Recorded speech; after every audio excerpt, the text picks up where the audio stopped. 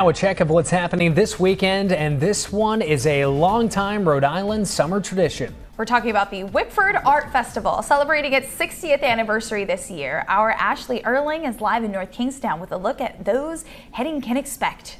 Hi, Ashley, how are you? I couldn't do what you do. Hey, good morning, guys. Yeah, this is the 60th year for the Wickford Art Festival, and I'm here with a seasoned vet who is no stranger to this wonderful event, Susan, who owns a different drummer right in town. Good morning, Susan. Hello, good morning. I am so happy to have you here because I don't know if anybody knows more people in town or more about this festival than you. This is the 60th year, and you've been involved for almost as many yourself. Tell us about the Wickford Art Festival. I've been to the Wickford Art Festival for 43 years. It used to start on Thursday, and when it was in town, it was so exciting because everybody be setting up their tents in front of your shops, and I always had artists staying with me. The churches had suppers and all.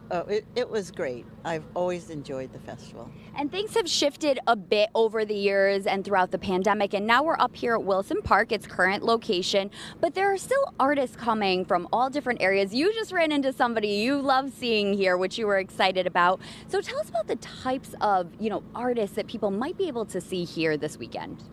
Well, one of my favorite people is a painter, James Carter, and there's stained glass that's done here.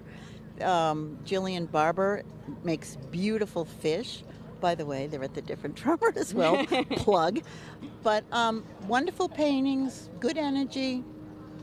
It's worth coming to, definitely. It's a special event, and people come year after year, and you see a lot of people coming back. I think it's, unique to see so many different types of artwork and different art mediums all in one place. You can really spend your time going throughout here. Mm-hmm. Yes, you can. It's great. And there's food trucks and places to park.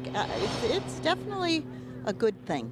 And we mentioned a different drummer. Of course, we have to talk about that. So you're right downtown. We're just up the street here in Wilson Park. But people, if they come to, visit here at Wilson Park, they should absolutely take the time to go down the street and visit the shops in town. Yes, there's lots of shops in town, and it's just a short walk. And there's ways you can cut through. There's arrows and stuff. Mm-hmm. And there's places to eat down there, too. And the village is great. Very historic. You can certainly make an entire day out of this and enjoy some of historic Wickford Village. And it has been named one of the best historic towns in the whole country, which is amazing. And it's literally steps away. And on the water. And on the water. And at your store, you said you have some of the artists that are here as well. What other types of things might people see? American handcrafts. By the way, the building I'm in was built in 1728. So that's pretty cool. Incredible. Yeah, it really is. There's a bath shop, there's craft shops, there's lots of just little boutiques, lots of clothes places. Pretty much everything. There's lots to see and do here, and we have much more coming up. We're going to get into some of the artists and tell you a little bit more about the logistics of the art festival if you would like to come down. The time is now just after 9:45 a.m. If you're looking for something to do this weekend, you can count on 12 News this morning to let you know what's happening each Saturday morning. Now this week we are checking one of the top ranked art festivals in the world and considered by some to be the best in all of New England. Just take Route 1 in North Kingstown, then head east on West Main Street, which will then take you to Wilson Park. That's home of the 2023 Wickford Art Festival. Our Ashley Erling has been there live all morning with a look at all the excitement. Ashley, how's it looking?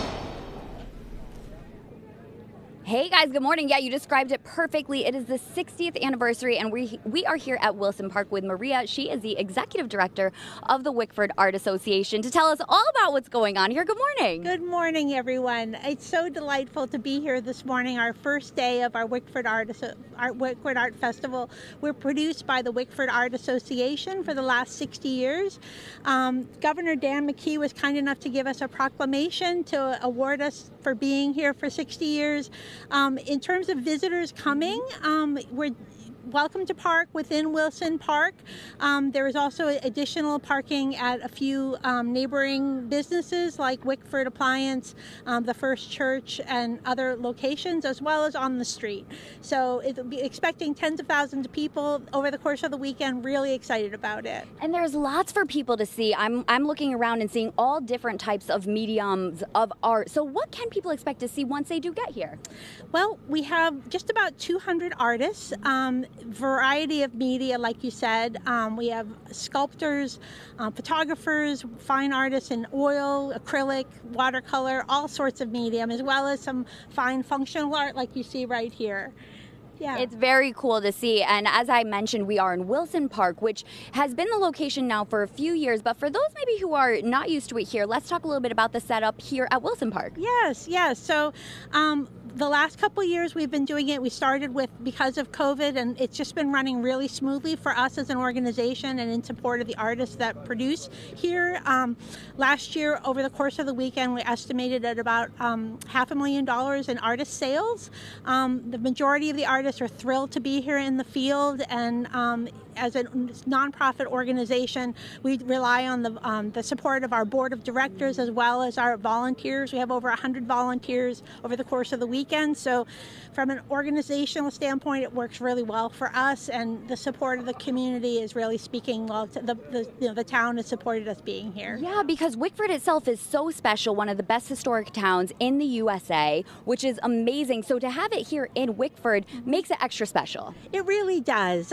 You'll see that there's a path right over there. It's a 5-minute walk to the historic village. We have signs pointing to the festival as well as to the village. A lot of people will come and shop here and then go and explore the village. It's really a wonderful partnership. It's beautiful here. You should definitely come on out. Now it is warm. You're going to want to dress appropriately and